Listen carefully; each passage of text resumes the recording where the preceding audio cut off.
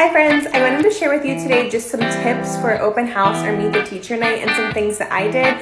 I'm not the know-all of open house or meet the teacher night, but as a first year teacher last year a second year teacher who had their first open house, I just really wanted to share with you some things that I did that could potentially help you.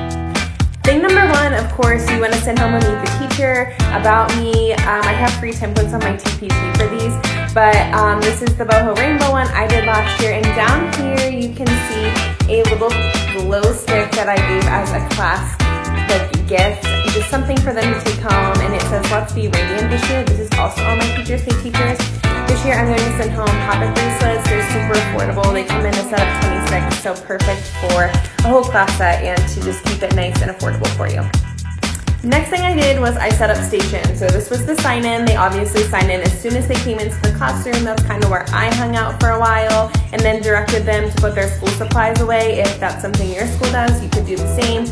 And then they kind of would wander around the room to the different stations. I will show you the holders that I used for these signs. You can get these signs on my Teachers Pay features as well.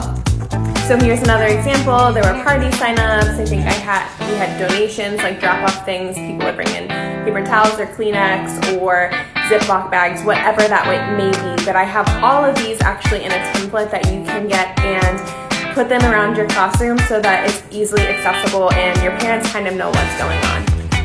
So the last thing I actually did not do that last year, but I am doing this year, is something like a giving tree. I've seen so many of these on Instagram and on Pinterest. There are a lot of variations of it, but it's basically just asking for costume donations, maybe like costume snacks or Kleenex, whatever isn't on that back to school list that you think that you'll need throughout the year, extra dry erase markers, whatever it may be. But this is a really cute idea. I hope this helps. What do you do at your back to school that you would love to share?